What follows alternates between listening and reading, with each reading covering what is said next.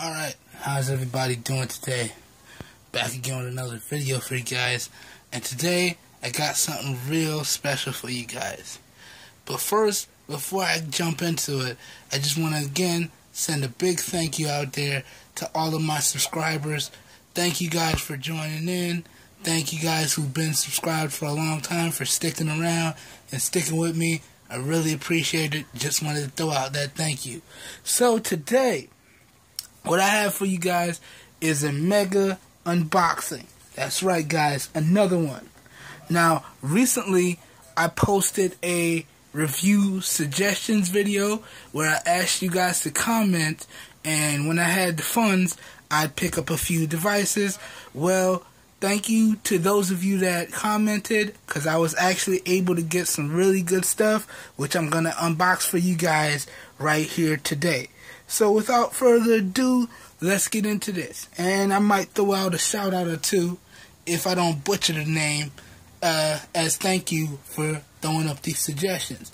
So at first, the first thing I want to unbox for you guys and give y'all my first impressions of. Now, this is not traditional packaging, but it is what it is. Now this right here, guys,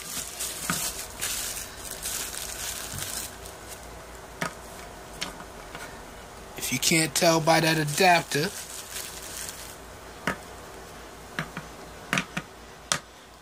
is an iPhone. And bam, headphones as well. But what I have for you guys right here, now in the interest of fairness, I did go already and open up all the packages and cut all the tape and set everything up just to make it faster and make it a little bit more fair and quick so you guys don't see me struggle, because I hate it when you guys see me struggle on camera. So, right here, the first thing I want to talk about for you guys and give you my first impressions is this iPhone 6. Now, yes, I did pick it up used, and I picked it up at a great price. I'll tell y'all the price when I do my full review. But I know you guys may be wondering, because in a few of my older videos, I told you guys that my next phone purchase was going to be an iPhone. And I asked you guys for recommendations. Then I was thinking about the iPhone SE. And, you know, and it just dawned on me, man. I just had to think about it, like, what do I really use? What do I really need? And so I decided to pick up this iPhone 6. Now I know some of you guys may be like, man, the 6? Eric, really? Yes, guys, yes. I was doing my research, and I actually found that the 7 can occasionally run into some problems with the GPS not functioning right, and you get a few random reboots and it overheats. So I was like, one of the key things for me, as many of y'all may know, is the GPS has to function almost flawlessly, because I'm very GPS dependent. So when I found out that that was a bug, that kind of turned off the iPhone 7 for me. So now I was thinking the SE was kind of small. So now I'm like, oh man. So I was like, how about the 6? So, you know what? It came up on a good price. I picked it up, and here it is. And this right here is not the 6 Plus, but the 6. So it's a 4.7 inch display. And you have your 1.2 megapixel camera right there. You got your volume buttons right here with your mute switch. Then you got your 8 megapixel camera right there. And you got your flash. And then you got your home button, which also has your Touch ID. And one sweet thing about this is a 128 gig model, so I should have storage for days. One of the things that I really had to think about when I was picking up an iPhone is the fact that they do not have expandable storage. So whatever storage you have is what you're stuck with. And I did not really want to invest in the iCloud or any type of cloud storage, even though I have cloud storage already.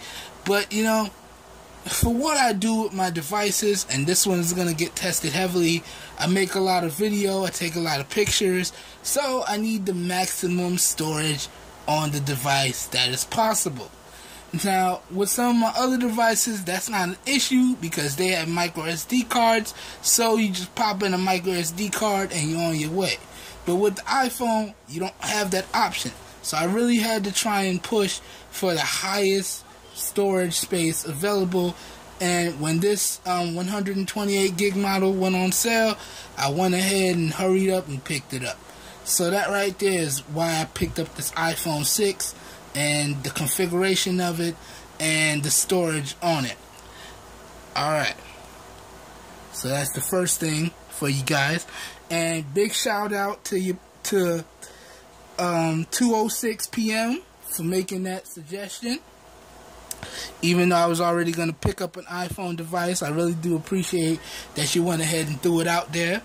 And you know what? I was picking it up, so I figured why not?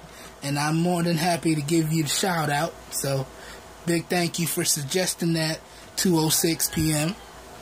And I also wanted to address your other request, the VR headsets. Now, VR for me, I'm not sure what the issue is, but it really does bother my eyes and it gives me quite the headache. So that's why I haven't covered any VR yet, and I don't think I'm going to in the future. So, sorry, can't do the VR. But if you make another suggestion, I'll see what I can do. Alright, up next, what I have that I want to unbox for you guys is the, angle the camera up, the JBL Flip 2. Boom, right there. Now, I was perusing the comments, as I told you guys I would, and on one of my Bluetooth speaker videos, somebody had made the statement, let me see what it is, Bass Junkie, yeah, had made the statement that a speaker that I reviewed was the same price as the JBL Flip 2, and you know what, I figured why not pick it up and we'll go head to head and give you guys a test so you guys can see which one is worth your money. So here it is, nothing else in the box there. Alright, make sure I didn't skip out in the user manual. Okay, yeah, there really is nothing else in the box right there. Toss that box off to the side, and let's see what we have. So it looks like we have, I want to say it's a hard shell carrying case. Yep, it looks like that's what it is. Boom. And inside here, we got your micro USB charging cables. We got a wall brick. What else we got here? Nothing in here. Just an empty bag here. I'm not sure what that is. We got the user manual here. And there you go. Nothing else in the pouch. Alright, so gather this up. Pretty beefy user manual here.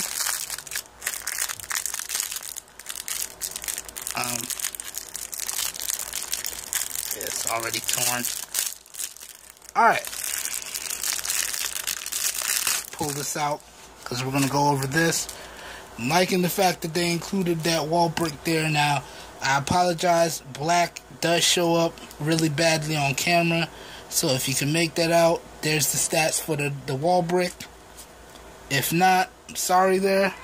But it's got a nice little JBL logo on it right there. That's pretty cool. Throw that off that way. And then we got our user manuals, and put this down. Standard USB cable. Looks very beefy, which means it's going to be nice quality. Don't even have to crack that. Got a ton of these. Toss this off to the side. Got your user manual right here. And then you got the unit itself right here. So let's crack this open. See what she's looking like under here. Alright. Alright, there it is. Wow, guys. Okay, first impressions. Let me get all this plastic out of here first. First impressions, guys. I must say, it looks really good. It looks really, really good. It's got a nice weight to it. Here's your ports here. So it does look like it takes an auxiliary cord. So if you want to do it wired style, you can do that. Now there was no aux cord included in the box. And let's see, micro USB charging there. So that's cool. Got your buttons along the side here. It's power. You can make and receive phone calls, it looks like. And that looks like how you put it into Bluetooth pairing mode there. And you got your volume up and down. So that's pretty cool. It feels really rugged as well. So that's cool as well. And now let's take it to the user manual real quick. This is your warranty and safety instructions. And let's see what this is. Alright.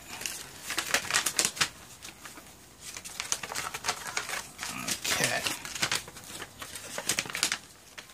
Aha, I like this. So here goes the user manual for you guys. Let me let that focus. Just showing you how to do everything. So you guys can pause and read that. It's pretty cool, pretty cool. Looks like it uses the Bluetooth that does the 2.4 gigahertz band here. And it has a 2000 milliamp hour battery in it, which is cool, very cool. And 6 watts, 6 watt output there. Nice hefty weight to it. Charge time is 3 hours. Let me see if they tell you what the drivers are. 65 millimeter, that's the dimensions. Okay. Got the range on there. Alright, so skimming through. I don't really see it off the top of the head here. And it looks like it comes in different languages. So you got your Spanish over here, it looks like. Alright. Let me flip this around. See what we got on the back here. Pretty much the same thing in different languages. I like that. JBL has a nice detailed manual here in many different languages. Alright. Check out what this other manual is. Toss this off to the side real quick. Alright. Ooh. Man, that's been really beefy right here, guys. Whew. I think I can get it all on camera here. Okay. English, many different languages here. I really want to see what this is. Ah, okay, just a different version of the instructions here. Many different languages on this guy. Now that's upside down. You find the right language, you turn it right side up, and there it is. So that's pretty cool. Even though I think that first user manual did it pretty well, it's pretty cool that they included another detailed one there. So this was the unboxing of the JBL Flip 2. And I must say, I think I really am going to enjoy this. It's nice and hefty.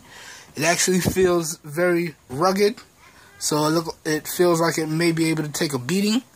And I'm really interested to hear what it sounds like because as I've said, Bass Junkie was actually having a conversation stating that this may be better than the speaker that I reviewed. I can't remember the video right off the top of my head, but I'm gonna go back through and I'll make sure I grab that speaker, and after I do the full review of this, we'll do a versus video so you guys could hear for yourselves and you guys could be the judge of which speaker is better for the price. So that was the JBL Flip 2. Let me go ahead and throw this off to the side. Alright, up next, what do we have? Alright. Bam! Up next we have the Blueido BS-3 Bluetooth speaker right here. Let me see. Let me do a shout out. Okay. I really don't want to butcher the name, so I'm just going to throw it up on the screen real quick for you guys. Let that focus. So you guys can see right there. Big shout out. I'm not even going to try it. You can see it right there for suggesting the Blueido BS-3. Appreciate it. It actually looks like a very sturdy speaker. So I'm going to go ahead and test it out for you, and we're going to see what it do. Alright. So starting off, I like the presentation already out of the box here. Let me pull this off camera real quick. I think you push it. Which way do you push it?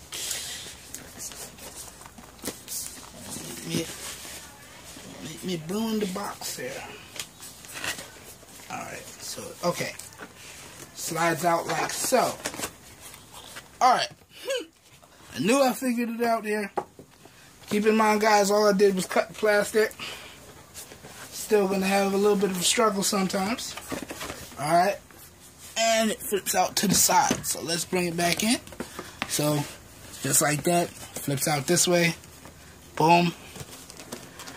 You got a little plastic cover here. Let's take that off. Toss that to the side. And let's see if I don't ruin the packaging. Alright, let's start here. Got two boxes right here. Let's see what's in here. Alright. So, looks like your user manuals in many different languages, so that's pretty cool. So you should be more than able to find your language here. If you need to go to the user manual on it. Toss this off to the side. What do we have next? It's probably the one with the cables. Alright. Alright, cool. So we got an aux cable here. What else do we have? Micro USB charging cable. Awesome. Nothing else in that box. Toss that off to the side. Got the, wow, okay. This guy's got some weight to him. He's in there pretty good. Alright, so we got the unit itself. Take it out the plastic there. Let me pop this. Kind of ripped the plastic. You just slide it out the sleeve like so. Throw that off that way. Alright. Nothing else in here. Throw this off to the side. And here's the unit. Let me get rid of the plastic here. Here is the unit, guys. Wow. Wow. Now, they had multiple different colors. I figured I'd go with something new. You know, I figured I had too much black or too much white. Let me go ahead and pick up a different color. So I picked up the caramel here. And I must say, it looks pretty good. It looks pretty good. And the speaker itself, it looks pretty good as well. Got your rubber grip on the bottom.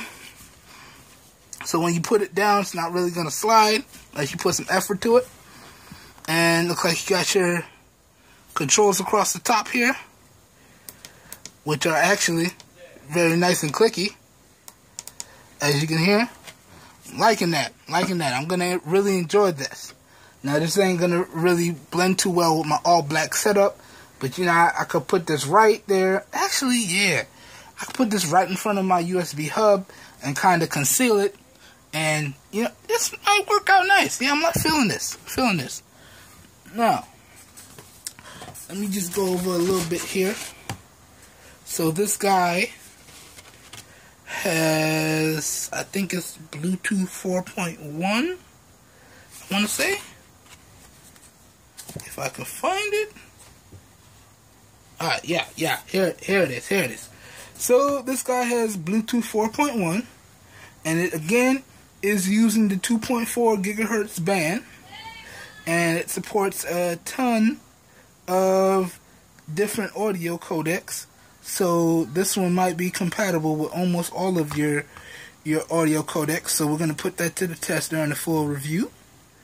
It says you can get 5 hours of music playback and talk time, and over 1,000 hours of standby. Alright, so we're going to put that to the test in the full review, and I really am going to enjoy this. Alright, so that was the unboxing of the Blueido BS-3. Man, it looked nice. Throw this off to the side. Alright, what do we got next here? Alright. This one right here is the Moto X 2nd Gen. Now, you may have heard it buzz. That's because, as I've said, I've already unboxed it and set it up. Just put it back in there to make it a little easier there.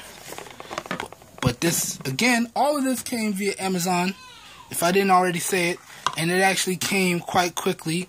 So kudos Amazon. If y'all remember, I have Amazon Prime, and this looks a little minimal, but it was actually packaged quite nicely.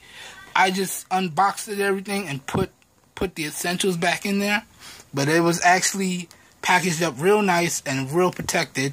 But this is what you get. Now this one was used, and so was the JBL Flip 2. That was also used, so I picked it up at a really good price. The price I'm going to talk about during the full review of this guy. So this is what you get here, and then this is the device itself. And I must say, now I've been playing around with this for a little bit, along with playing around with the iPhone 6, and I must say these guys feel pretty good in the hand, and the screen size is almost perfect. I'm really feeling the screen size on both this guy and the iPhone 6. Let me throw this off to the side, and let's walk around the device. So up front here, dead center, you have a 5.2 inch, I think it's a 1080p display or 720p display. I'll get the exact numbers for y'all in the full review. Then we have a 2 megapixel camera up front. We have our receiver for phone calls. Now I know it looks like dual speakers, but it's actually not. This is the receiver, this is the speaker. Alright? Along the side here we got nothing.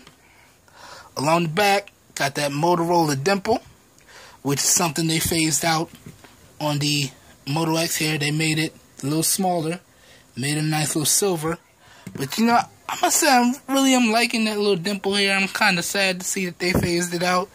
Then you got your 13 megapixel camera with your ring flash, which is the same ring flash that they had on the Nexus 6. Alright, then on this side, you have your textured power on button, and you got your volume rockers. Man, it's really solid. Then you got your micro USB charging port here, and I think this does support turbocharging, but I'll double check that in the full review for you guys. And then you got your headphone jack up here, and you got your SIM card tray here. Now it's just a SIM card, there's no micro SD card slot on this. So this model here is the 16 gigabyte model with 2 gigs of RAM. So you really gotta pay attention to that.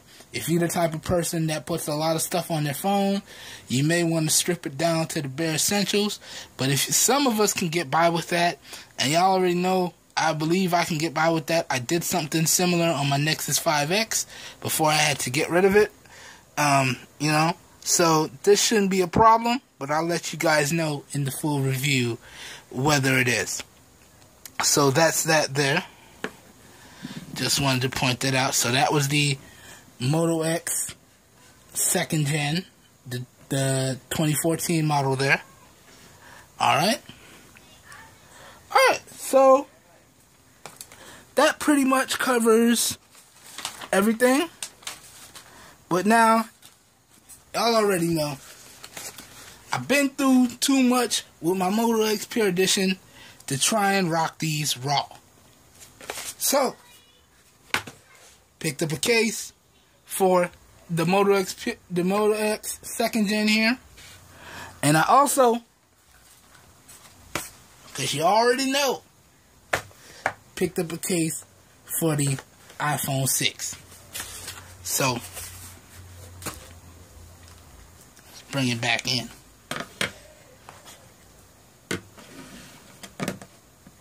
I already know, because these bad boys are a little bit expensive. Now, I picked them both up used, so that's how I was able to get such a good price on them. But brand new, I believe this guy will run you $300 brand new. Now, these both are unlocked to work on any carrier, so I'm not going to have any issues. And I haven't had any issues. I actually pulled my SIM out of my Moto X Pure Edition and dropped them in both of these guys, and they picked up signal, no problem. I didn't even have to wrestle with APNs. Just dropped the SIM in, and I'm gone. So that was good. But brand new, this Moto X 2nd gen 2014 will run you about $300. And brand new over here, if you could find it at this configuration, will probably run you about $400. So, yeah. Again, I'll let you guys know the exact prices that I picked these guys up for in the full review. Now, just want to go ahead and unbox these cases. Now, y'all have already seen me talk about this case when it comes to my Moto X Pure Edition. This is the SUP Unicorn Beetle case, right? And the reason why I went with SUP cases and this Unicorn Beetle is because this case on my Moto X Pure Edition is still working and functioning like a champ. And I gotta be honest with y'all, I put my Moto X Pure Edition through the ringer, and if I take the case off, it still looks as if it's almost brand new. So if somewhere down the line I decide to get rid of my Moto X Pure Edition, that's going to increase my resale value. So y'all already know, if I do decide to let these guys go, I want to definitely make sure the resale value is high. So I went ahead and picked up this case, these cases for them. Alright, now real quick, what I want to do, because I don't want to make this video too much longer, so you got your barcode that you can scan real fast, and it takes you to a video on how to put the case on. Now, but what I want to do is I want to show you guys how to put the case on, so you guys know, if you pick it up out the box, just how to do it. Let me go ahead and snap the belt clip off, but it does have a belt clip, so if you type of person that rocks the belt clip, you good to go. You got the case and the belt clip. But let me snap the belt clip off real fast. I think we're going to use the Moto X Pure Edition to demo this. Let me do this off camera real fast. Apologize, guys. Let's see here.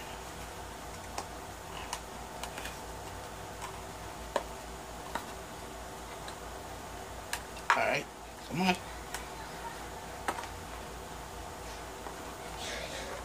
Come out of there. Which way? The struggles of the belt clip. Alright. Whew. This is why I don't use these. It goes in, but it's a struggle to get out. That's why I don't use that part.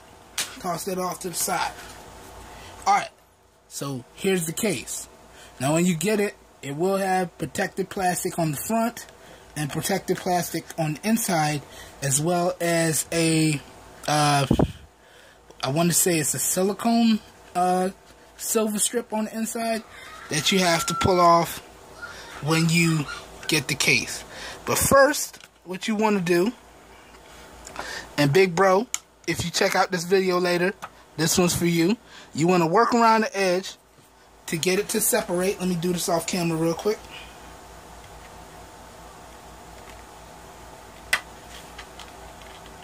Alright, so real fast, just get it to separate and then work it around. Work it around. And then pop it out. Actually, let's go this way.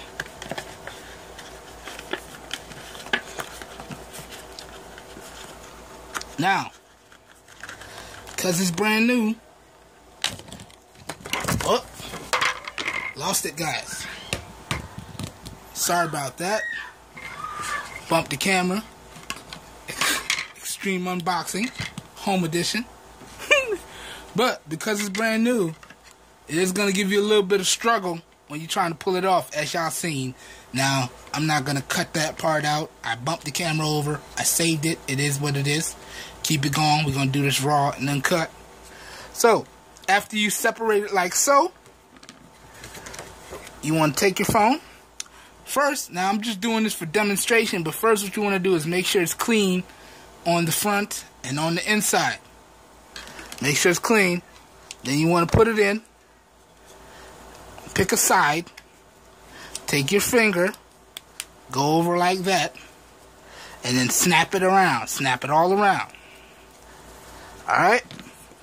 Then, take the hard shell TPU part and drop it in. Get that on there. Work that around. Then squeeze it real good to get it lined up, make it look snug. Alright. And there you go. The case is installed. Alright guys, I just wanted to cover that real quick. Alright, so that has been another mega unboxing for you guys. Oh. Real quick, big shout out to, let's see if I can catch the name again. Hashtag Becky Unedited 1 for suggesting the Moto X 2nd gen here. Now, she asked that I do a review, I believe it's a she, but he or she asked that I do a review on running Marshmallow. But, so I'm going to go ahead and I'm going to let it do all the updates, and hopefully I'll get the Marshmallow update, and then I'll do the review. So, if I get the Marshmallow update on this guy, we'll run the review. Even not, we're still going to do the review. But big shout out to Becky Unedited 1 for suggesting this. And that's pretty much it. Again, big shout out to everybody who made suggestions